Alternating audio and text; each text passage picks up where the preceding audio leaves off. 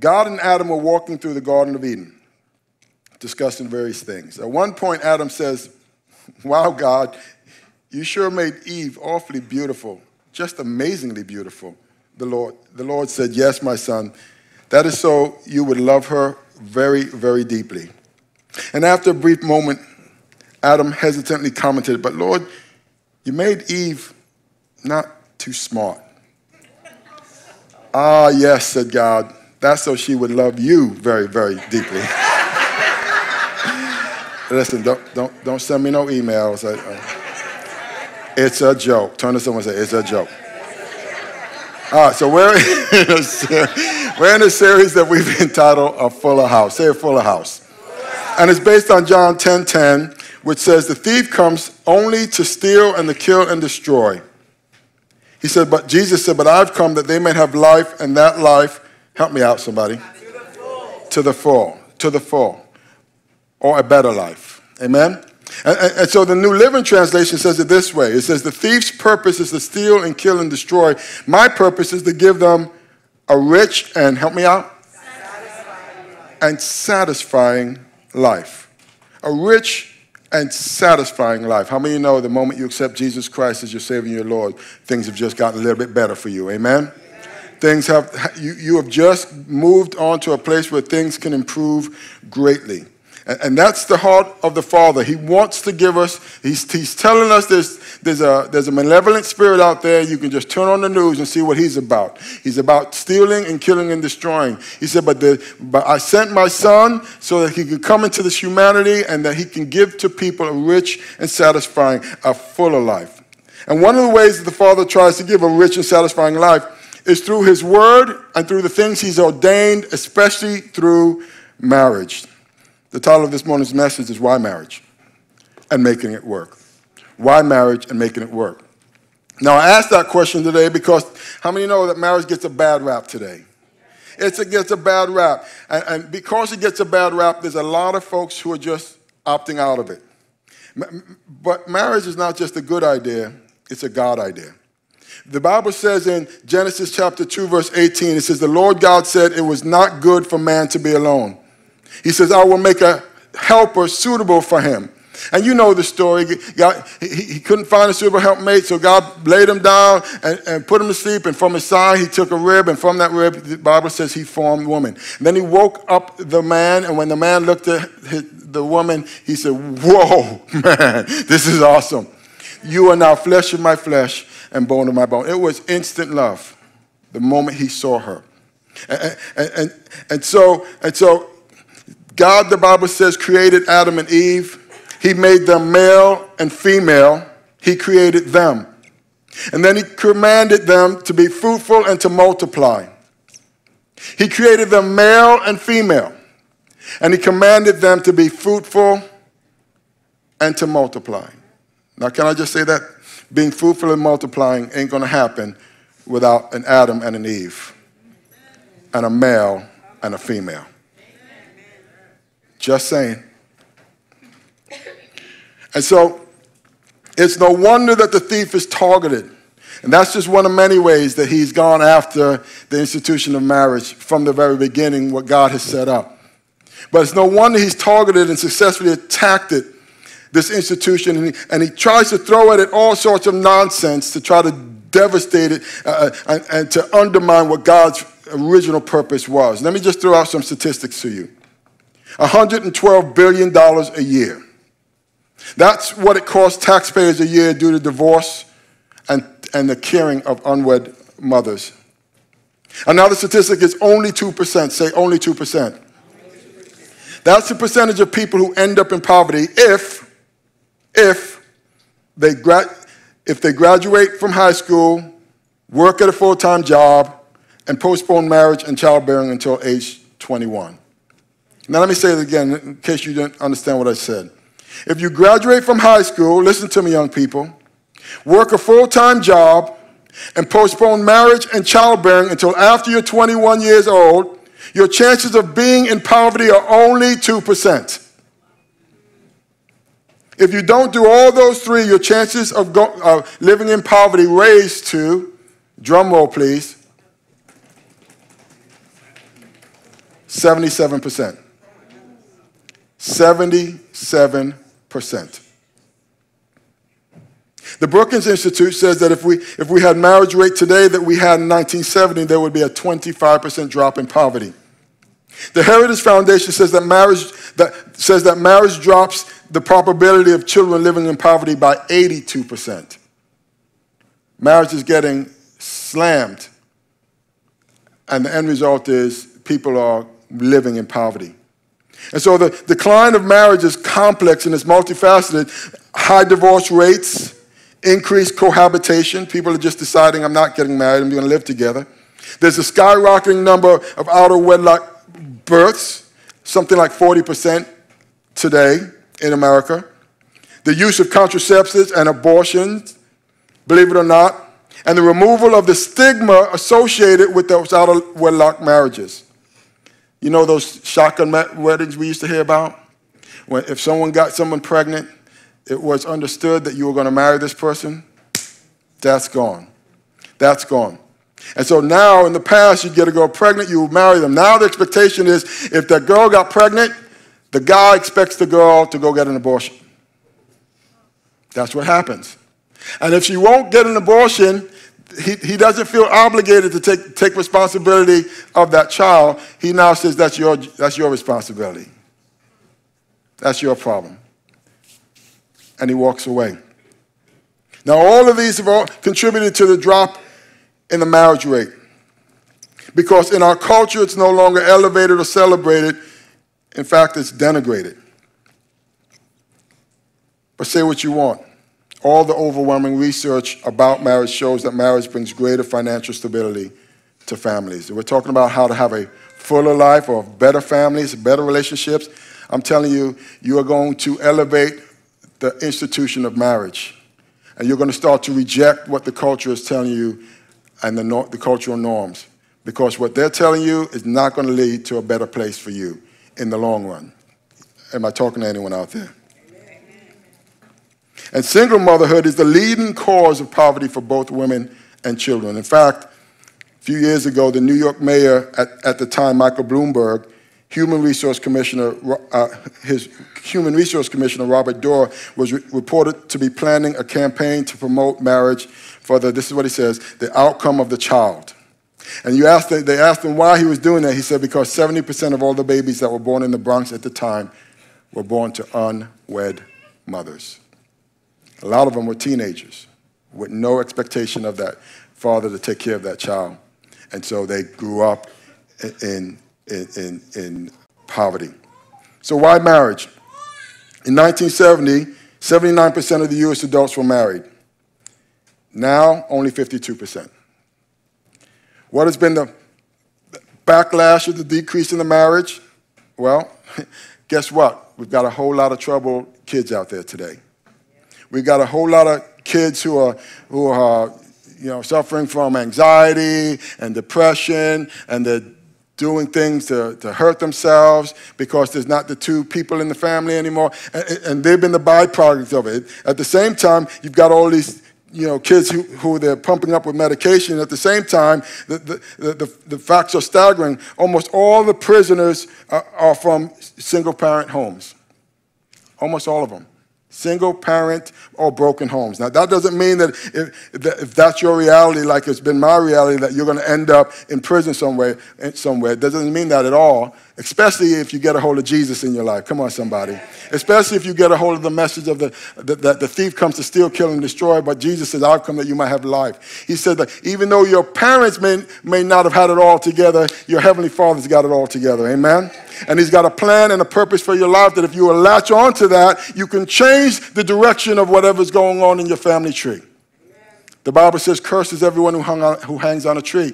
Because some people feel like they're just living out a curse. And the truth is, it becomes a cyclical curse because those kids grow up and they're being raised in a dysfunctional situation. They're being raised by every Tom, Dick, and Harry, or maybe somebody else in the family, and they're hurt and they're broken. And at some point, they become adults and they start having babies. And now, because they don't have the wherewithal to raise a child in the way it should be, they're now raising the next generation. But the Bible says, and it feels like a curse. But the Bible says, curse is everyone who hangs on a tree, and Jesus hung on a tree for every single one of us. Amen? So we don't have to walk that out in our lives. We don't have to experience those things in our lives as well if we would come to Jesus. But the truth of the matter is that's what's taking place. That's what's going on in our prisons. That's what's going on in our psych hospitals. That's what's going on with our children today.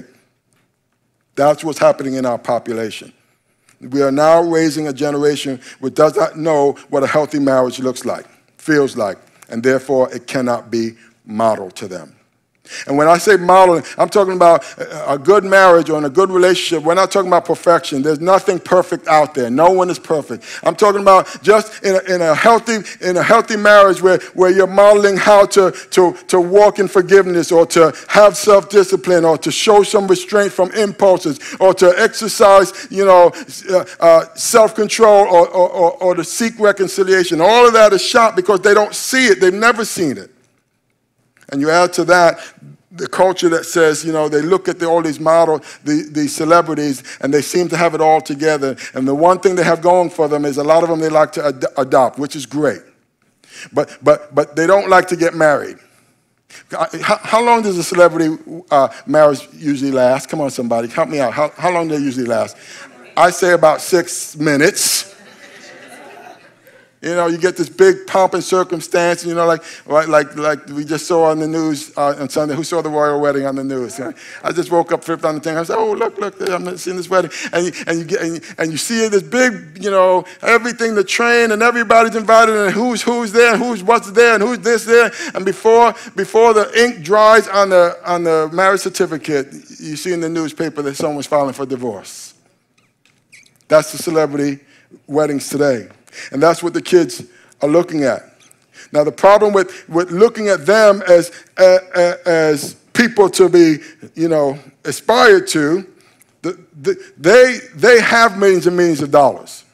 So they can have your nannies, and they can have someone come clean their house, and they can have somebody drive their kids to school, even when their marriages fall apart. How many know that that's not true of most of us? Come on, somebody. Most of us are living paycheck to paycheck. And so when we decide we're going to be like them and just not get married, and then we're going to push out all these children, 77% of the people who cannot afford what they're doing end up in poverty. That's the reality for most of the world. And so with 52% of all marriages going down in flames, I think as a culture we have problems.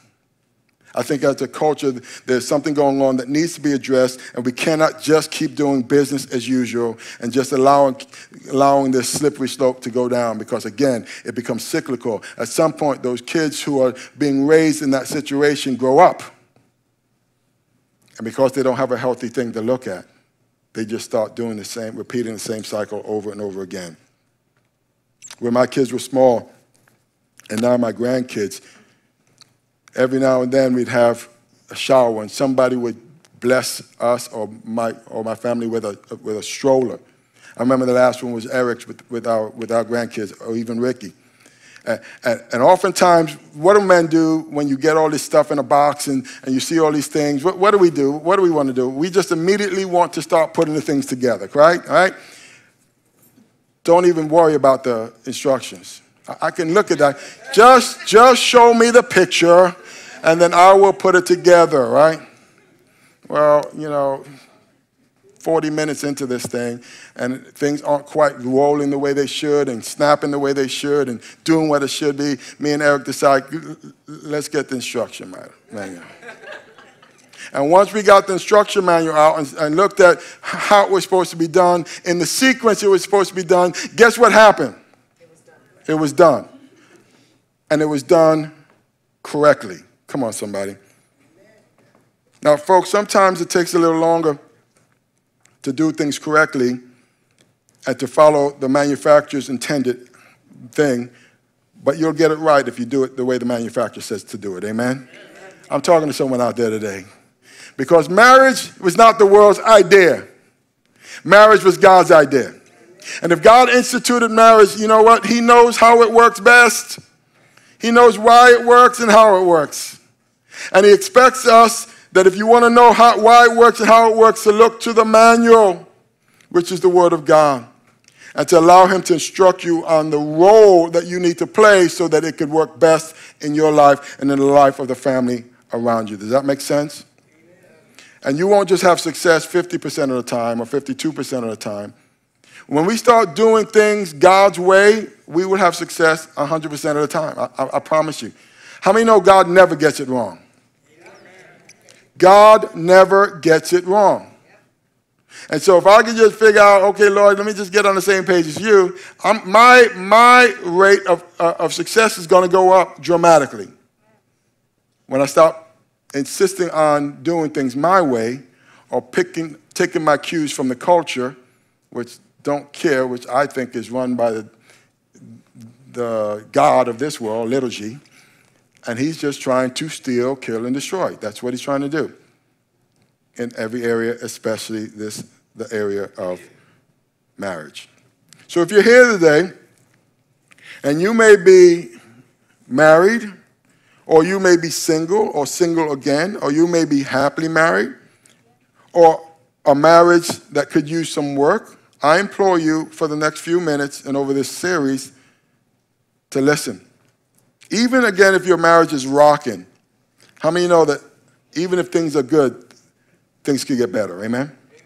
And so that's what we're going to be talking about, how things can get better. On your outline, there should be a place where it's called a reality check. And the reality check, under that, your first fill-in says, all marriages have its challenges. Can we just get that out of the way? All marriages have its challenges. There are people who will look at relationship and say they've got it going on, they've married the perfect person, they married the perfect individual, and they don't have any issues. Listen, all marriages have its issues because you have two imperfect people coming together to form a oneness. How many know that ain't easy?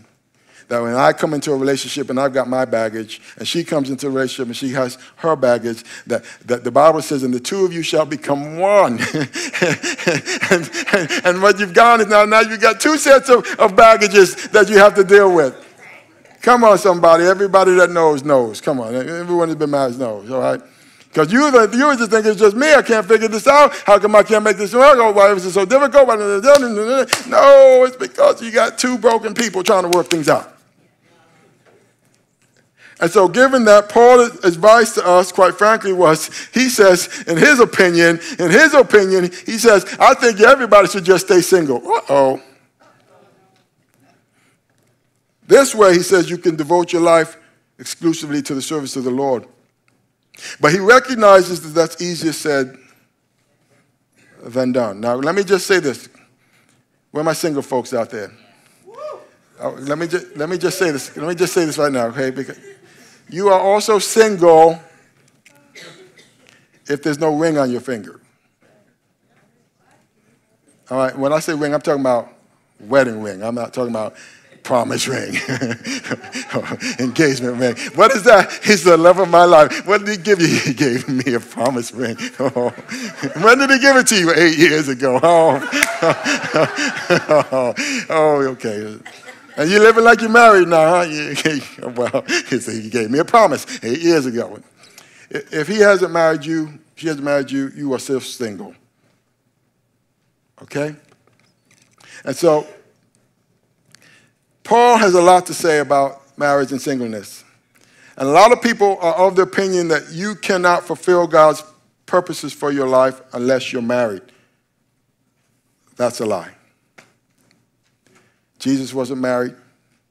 Paul wasn't married. They all got it done, amen? And so you don't have to be married to get to where God wants you to be. In fact, this time of singleness, and we're going to be talking about that in this series, is the time when God wants you to start working on your relationship with him so that you can become the man and woman of God he's called you to be. Because it's better for you to start working out some of those issues before you go into a relationship with someone else with a lot of issues. What? Come on, somebody. To minimize that. You understand what I'm saying? It's getting quiet in here. Oh, my goodness. All right, so Paul tells us, this is what he says in 1 Corinthians 7:32. He says, I would like you to be free from concern. An unmarried man is concerned about the Lord's affairs. how he can please the Lord. But a married man is concerned about the affairs of this world, how he can please his wife. And his interests are divided. He goes on to say, an unmarried woman or a virgin is concerned about the Lord's affairs. In other words, she ain't in the clubs. She ain't out there playing the field. Come on, somebody. He's saying that any Christians in the house, anyone not ashamed to say they follow Jesus? Anyone say they love Jesus? You want Jesus? If you're not married, he said, in his opinion, you don't have no one else to worry about except the Lord's affairs. What God is trying to do in you and through you. He goes on to say, her aim is to be devoted to the Lord in both body, someone say body, and spirit. Someone say spirit. Both of them matter. Come on, somebody. But a married woman is concerned about the affairs of this world, and he tells you how she can please her husband. And he goes on to say, and I am saying this for your own good, not to restrict you, but that you may live in a, help me? Right way. And then he explains what he means by right way, in undivided devotion to the Lord. So Paul is saying that there's a right way to live and a wrong way to live. And when he defines the right way to live, he defines it as someone who is living in an undivided devotion to Jesus. Again, they're not out in the clubs and they're not out playing the fields. I'm single, I'm a Christian, but you're jumping from this to that to this to that. No, he's talking about your devotion to the Lord. And whether you're married or not, that should be we should try to keep a devotion to God. Amen? And he just thought being married was a little bit more difficult. He thought being married would impede that, because you're not just worried about the affairs of the Lord, you're also worried about your husband, your wife, your children, making ends meet and all these other things. And he saw that as dividing your devotions. But he concedes that it's not good for men to be alone. And he talks about this thing of being gifted, a gifted singleness or gifted for marriage. Listen to what he says. He says in 1 Corinthians chapter 7, verse 7, he says, I wish everyone could get along without marrying, just as I do, but we are not all the same. Thank God. God gives some the gift of marriage, and to others he gives the gift of singleness. So both of them are gifts. Amen? He says, now I say to those who aren't married and to widows, it's better to stay unmarried just as I am. Watch. But if they can't control themselves, they should go ahead and marry. Listen. It's better to marry than to burn with lust. And so he says to the single person, if you have control, and we'll talk about this further in the series, self-control, and you can stay in undivided devotion to the Lord, do that. Because the moment you accept someone else into your life, you're also not only going to have to please God, you're going to have to spend some time pleasing them as well. He said, now, but if you're a single person, and he says, and you have the ability to stay single, but every time you see that young filly walk by you, something raises up inside of you. Come on, somebody. Your face gets flustered, or you see that guy, and he's just like, oh, my goodness, there's something burning inside of you. He says, listen, it's better to marry, not shack up, not play the field, not turn to pornography. Come on, somebody. It's getting quiet in here. He says it's better to marry than to burn with lust.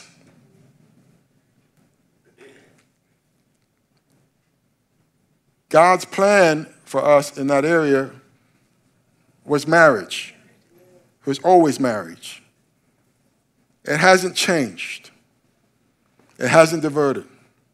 The Bible talks about drinking from your own well. And don't go to other people's wells. And speaking of adultery, find that person that God has for you. Now, when I say that person, there's a lot of people that say, there's only one person. Can I just say I don't believe that? I believe the moment you say I do, and you've made promises before God and the people in front of you, then that's the one person.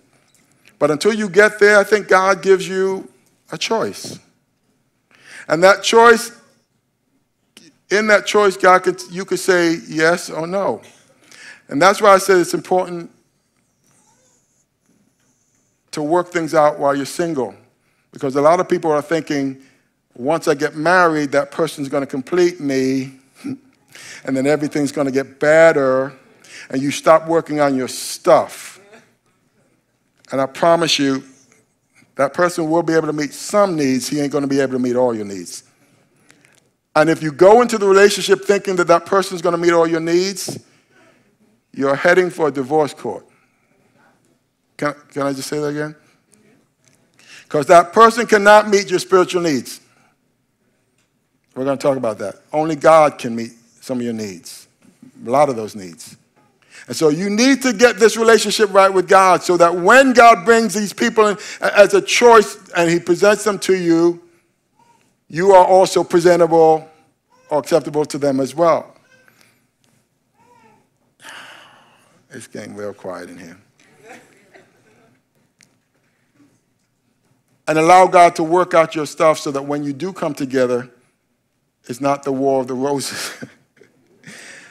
It's not, Rick, how many know that everybody gets together and when they look at each other, I call them rose-colored glasses. You know what rose-colored glasses are, right? Everything is just, this person's the greatest thing since peanut butter. This person, what's that Disney song? He finishes my sentences. You know what I'm talking about. You know what I'm talking about. He was the worst one for her, wasn't he? Anyone seen that Disney show? Finishes my sandwiches. Anyway. And we look through these rose-colored glasses and we're like, oh, this is awesome. Yes, get to the altar now. Dum, dum, dum, dum, dum, dum, dum, dum. Do you? Until death do you? I do. And then the glasses come off. The dude won't put the toilet seat down. You're getting up in the middle of the night, you're falling through into the toilet. He don't have no sense with the toothpaste. What is the deal with all that shaving? Can't he clean up after himself? Why is that stuff always laying? What is this thing hanging, the ladies, what is that thing hanging on the shower thing? Why do I have to look at that when I get out? Come on, somebody. Where's my meal?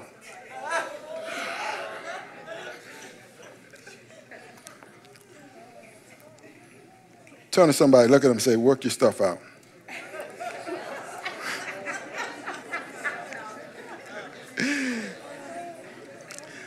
I believe that the gift of singleness is a special calling. And I do believe that God wants us to work on our single. Because before you're married, you're single. And I promise you, finding that one is not going to somehow magically make you complete so that you can fulfill God's plan for your life. It's not going to happen that way. It will be a gift. While you're single, work on your stuff so that when you get into that relationship, things will go better because we don't have that many things to have to deal with. But having said that, I don't think most people have the gift of singleness. I just don't. And the instruction of the word is, if you don't have that self-control, this is not the time to be playing the field. He says, find a wife, find a husband. It's better to marry,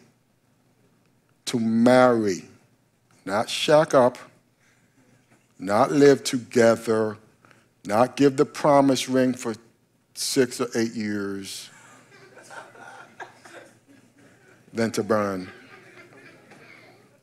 I know nothing I'm saying is culturally correct. I'm just saying that. I know that's what's going on in the culture. I know what's going on in the church because the culture has seeped into the church.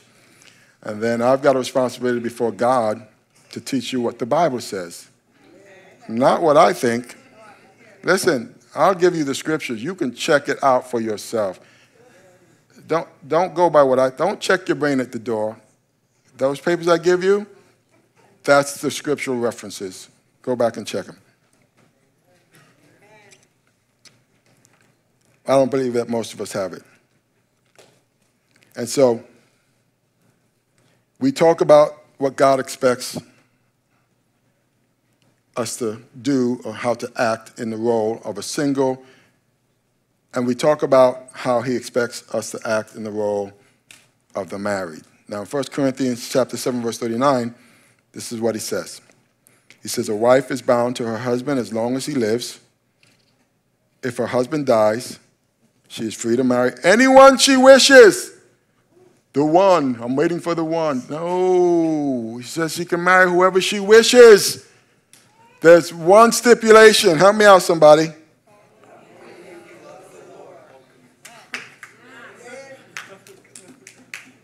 Only if he loves the Lord. People come to my office, you know, they want counseling. They want marriage counseling or premarital counseling. That's great. Pastor Rick, I met the one. You did? That's awesome. Tell me about him. Well, he's so tall, and he's so handsome. He wears boots. He got green eyes. And he, they go on and he looks good in jeans. Okay, slow down. You're a Christian, right? Yes. Does he love Jesus? I'm working on that, Pastor Rick. He came one time to your church with me. Oh, when was that? Easter. Did he come back? Well, I'm working on it. And this is the one, huh? Did you ask him if he loves Jesus?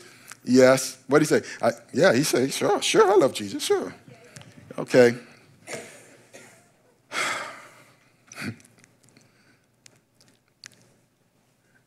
Ladies, he said you can marry anyone you want. The only stipulation he put on there. That's the first thing I ask. Does she know the Lord? Does she love Jesus? Are you coming to me for a blessing from your pastor? Because I promise you're not going to get one if the answer is no. I'm not going against what the Word of God says. The Word of God says, do not be unequally yoked together with an unbeliever.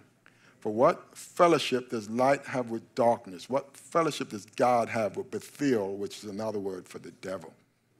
If that person is not living and loving Jesus, you should not be with him. Now, having said that, obviously, you come to faith the way. Let me clarify this, because I just felt it in my spirit. Pastor Rick gave me permission to divorce my heathen husband. No, I didn't. No, I didn't. Because the Bible speaks to that too. It says, because people come to the Lord however they come, okay? And sometimes you married and no one was saved, and then you got saved and he's still not saved. And the Bible speaks to that as well. He says, I want you to win them over by the way you act toward them. Not by nagging them or not by doing all things, but by, what we talking about? Gentle and quiet spirit. That's what, and you show forth the love of Jesus. He said, because you have the ability to win them. And if they're willing to stay with you, the Bible says you must stay with him. Now, if he decides, you know what, this is not who I married, and he decides, you know, I married you when you weren't a believer in Jesus, and I don't like what's going on in your life, and I'm going to leave, the Bible says, then you let him go. Better to be at peace, all right? But nowhere does it say you have the right to walk out because he's not a believer or she's not a believer. I just wanted to clarify that, okay? Someone's going to take that clip and it's going to go viral, and pastor in Fort Lauderdale gives everyone permission to bounce.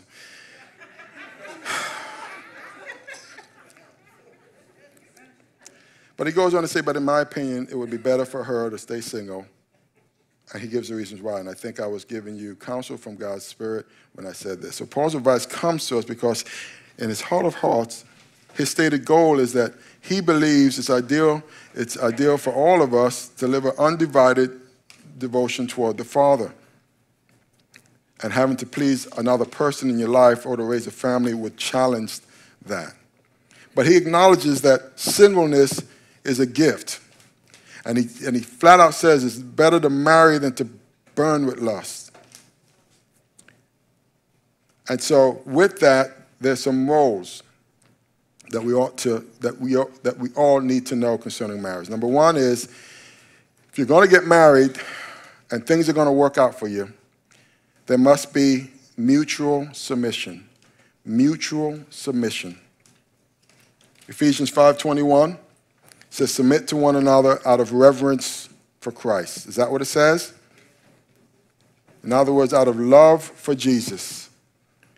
And so Jesus has to be the top dog in your relationship.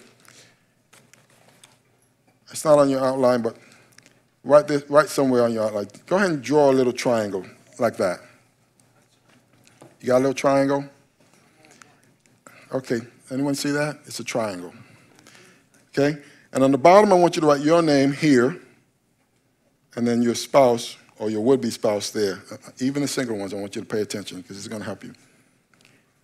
And then at the top of that triangle, I want you to write God, or the Father God. Okay? And so, if God is not in the picture, and it's just you two, he will never be God for you, and you will never be God for that person. In fact, you're going to look to them to meet all your needs, and then you're just going to get disappointed, and you're going to get frustrated because they can't meet all your needs, all your brokenness, all the things that was done or not done to you. They can't. Every single person needs. Marriage was God's idea, and he never intended us to work it out without him. So we need God in that relationship. And so as we get closer to God, what happens to our relationship with each other? Come on, somebody, help me out. We get closer to each other. The Bible talks about a three-stranded cord is not easily broken. That third strand is the presence of God in your life, amen? If you want your relationships to be better, stop excluding God. Allow him to be a part of your lives. Refer to the manual rather than trying to figure it out yourself, or worse, taking your cues from the culture. Now, when those kids start coming, where do those kids go? Right in the middle of a stable, sane, and spiritual relationship. You take God out, what happens to the kids is whatever happens to the kids. Does that make sense? So we want to keep God in the picture. And when it says submit to one another out of reverence to Christ, that word means yield or agree or defer to. What is God asking us to yield or agree or defer to? He's asking us to yield to our Christian roles as a husband and as a wife. In Ephesians 5:22, it gives us what these roles are. Listen. For wives, this means submit to your husbands as to the Lord. For a husband is the head of his wife, as Christ is the head of the church. He is the Savior of his body, speaking of Jesus, the Savior of his body, the church. As the church submits to Christ, so you wives should submit to your husbands in everything. For husbands, this means love your wives, just as Christ loved the church. He gave up his life for her to make her holy and clean, washed by the cleansing of God's word. He did this to present her to himself as a glorified church without a spot or wrinkle or any other blemish. Instead, she will be holy and without fault. In the same way, husbands ought to, help me out someone, love their wives as they love their own bodies. For a man who loves his wife actually shows love for himself, because the two of you become one. No one hates his own body, but feeds and cares for it, just as Christ cares for the church. And so Paul is saying that The marriage between a husband and wife is an earthly picture of the relationship between Christ and the church. It's a representation.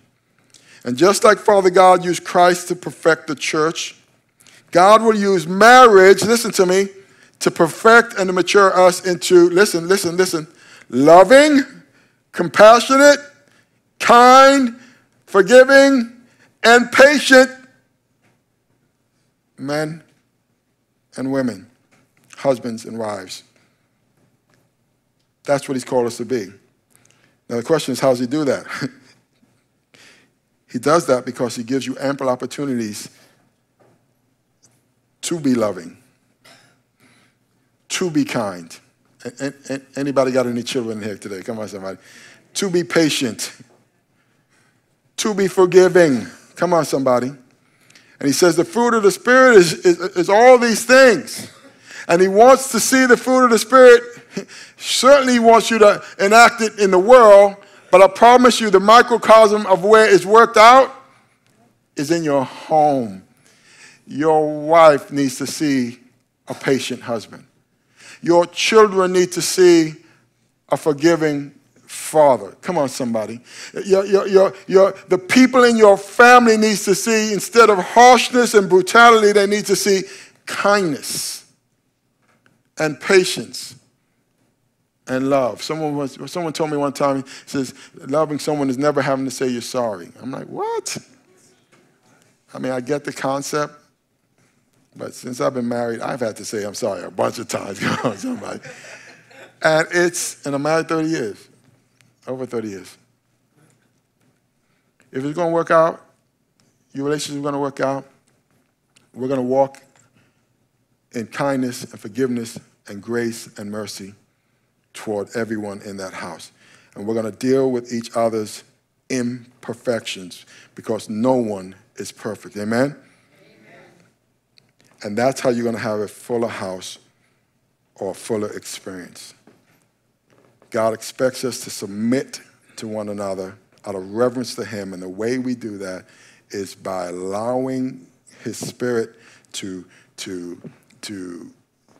have preeminence in our relationship to each other so that we can give the grace and we can model the grace that everybody desperately needs. Because the truth is we're fallen people. And apart from God's grace, none of us can stay in relationship.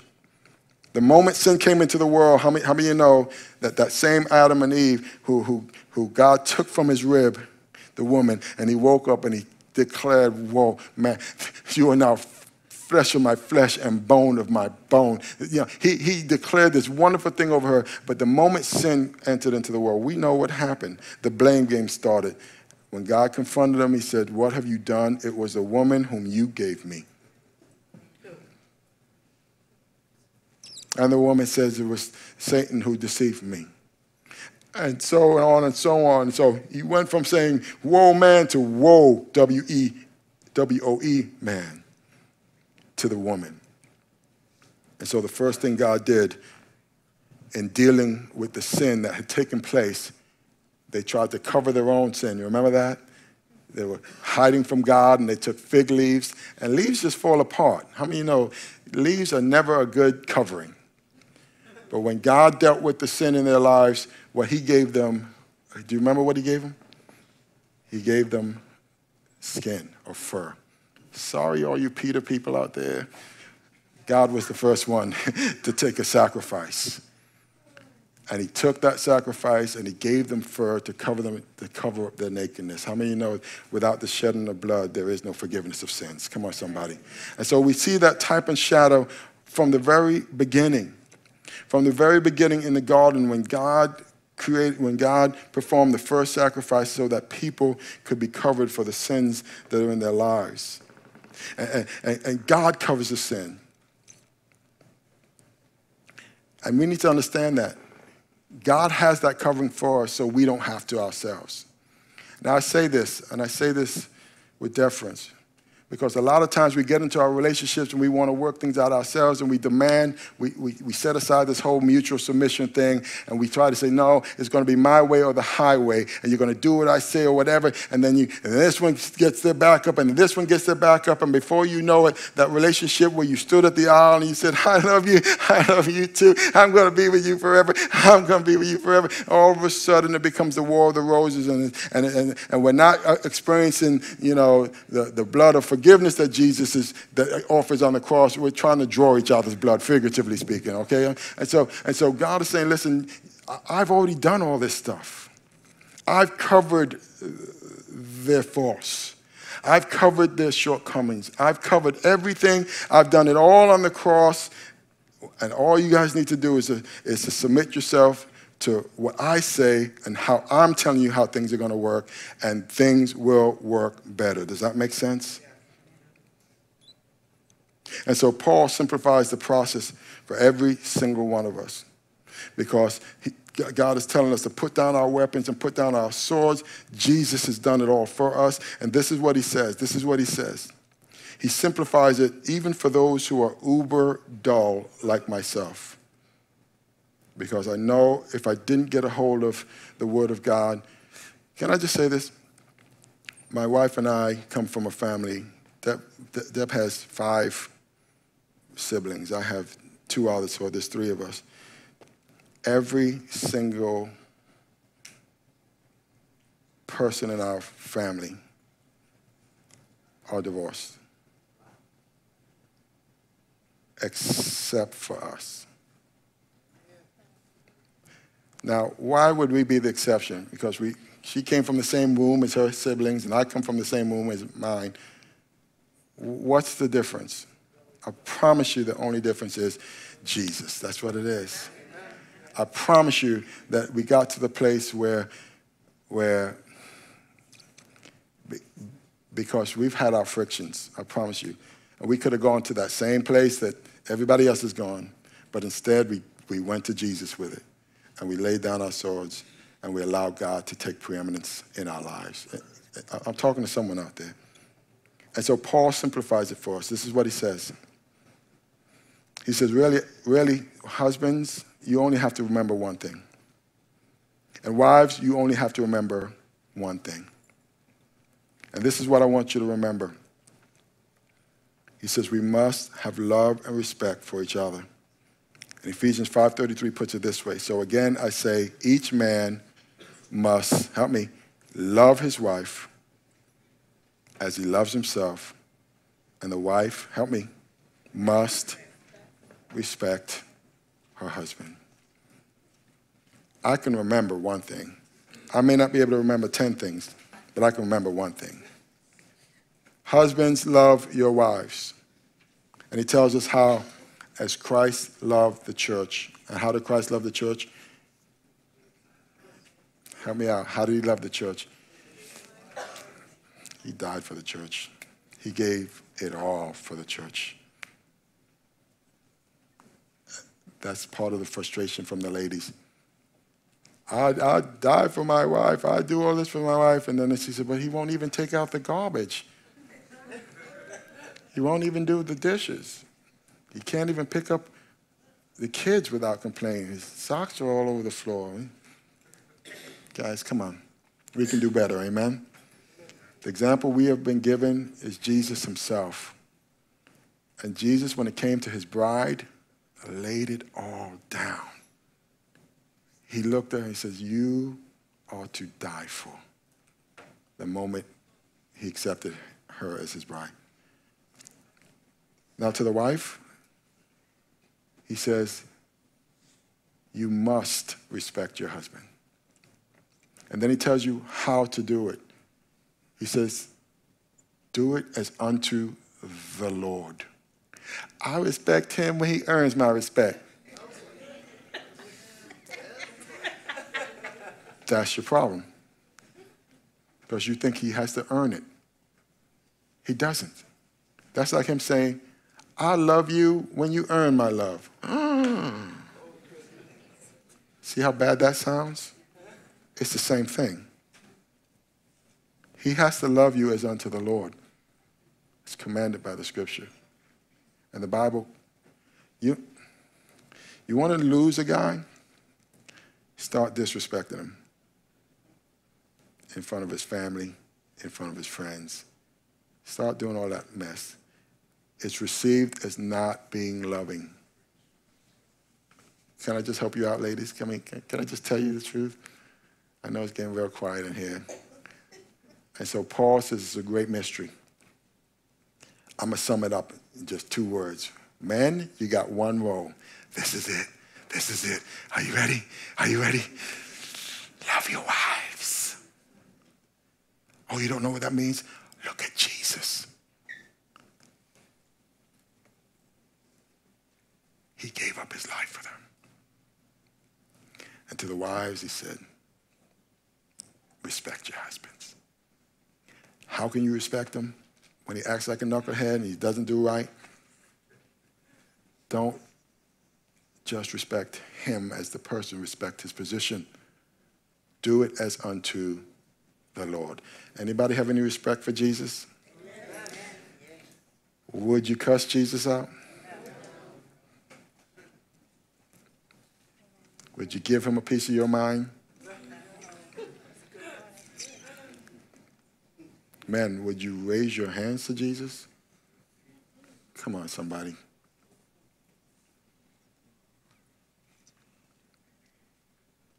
You do it as unto the Lord, mutual submission. We're out of time. If you want to get the rest of this message, you're going to have to come back next week. All right? Amen? And so as we come to close this morning, I want to give you an opportunity. If you're here today and you've not yet accepted Jesus as your Savior and your Lord, listen to me. It'll be my privilege and my honor to lead you in a prayer of commitment to him. Young people, almost done. Shh. It's probably the most important part because this is where I get an opportunity to just introduce people to Jesus. Jesus said the thief comes to steal, kill, and destroy. But he says, but I've come that you might have life and that life to the fullest. Everything works better when we do it Jesus' way. I'm just saying. I am just saying. And so when we learn to submit to Jesus, things will get better in our marriage, in our relationships, in every other area of our lives. Let him, and don't take our cues from the culture. I promise you, it's just going to mess you out. But the number one thing to do is your personal relationship with Jesus. Even for my single people. Where are my single ladies? All the single ladies. Single fellas. Your number one thing we could be doing is our personal relationship with Jesus. And Jesus says he loves you. Well, I mean, just quote scripture. For God so loved you that he gave his one and only son, Jesus. That if you believe in him, you will not perish, but you will have eternal life. And believe means put your faith in. Trust that what he did on the cross, he did it for you. That same covering that we see in the garden where God says, you know, fig leaves ain't going to cover it. Something has to die. And something died and he gave them the clothes. The Bible says, without the shedding of blood, there is no forgiveness of sins. That if you haven't repented and put your trust in Jesus Christ, your sins are not forgiven. And so God, out of love, gave his son, say, listen, I want relationship with you so that we can have a relationship. I sent my son to die in your place. Why did he have to die? Because sin cannot be in the presence of God. And all of us have sinned. I sinned. You sinned. We've all sinned. We all fall short of God's glorious standard. And the Bible says what we deserve, the wages of sin is death. But the free gift of God is eternal life through Jesus Christ our Lord if I place my trust in him for the forgiveness of my sins. And I don't care what you've done. I don't care how low you've gotten. I don't care how bad things have gotten. There's nothing you've done. I don't care. There's nothing you've done that if you would repent of it, God can't forgive you or won't forgive you. He wants to forgive you. Amen? But you have to ask. Humble your heart and ask. If that's you today, it'd be my privilege and my honor as we come to the close of this service to just lead you in a prayer. of asking God to forgive you and to come into your life and to come into your heart. I'm going to ask everyone to bow their heads and close their eyes. And if that's you today, say something like this from your heart. Say, Heavenly Father, I come before you today. And I acknowledge my need for you. I ask you to forgive me, to come into my life, to come into my heart. From this day forward, I declare that I believe in you. I believe in what you did on the cross for me. I receive it. And I'm a follower of you.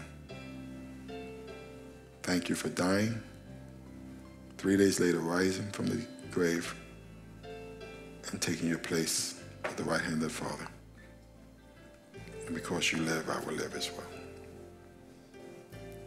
And with every head bowed and every eye closed, and if you prayed that prayer with me for the first time, never having prayed to receive Christ before, just lift up your hands and say, Pastor Rick, I prayed with you today. I prayed with you. I see your hand. Anybody else? I see your hand in the back as well. And if you're listening online, God sees your hand. That's the most important. If you prayed that prayer as a recommitment today, slip up your hand. I see your hand. Hands going up all over the place. That's awesome. You can put your hands down. That's awesome. God is doing a great thing. He's doing a great thing in your lives. Today is not the end. It's the beginning of a long and lasting and loving relationship. God wants He wants things to get better in every area of your life. The thief comes to steal, kill, and destroy. He said, but I've come that you might have life and that life to the fullest. And so that's what happened today, the beginning of that process. And so, Father, I ask you to bless those hands that went up today. I pray, Father, that you would continue to do a work of grace in their lives, that you would mend all brokenness, that, Father, that you would straighten out all crooked paths, that they can place their trust completely in you. A special blessing on them. In Jesus' name we pray. Amen.